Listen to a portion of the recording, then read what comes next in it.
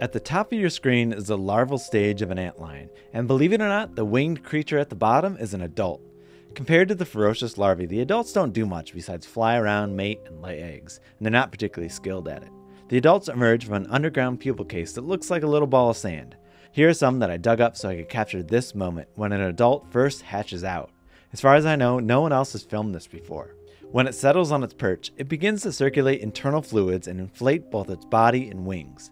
Once it reaches its final form and its cuticle is hardened enough, it can take flight as an adult antlion.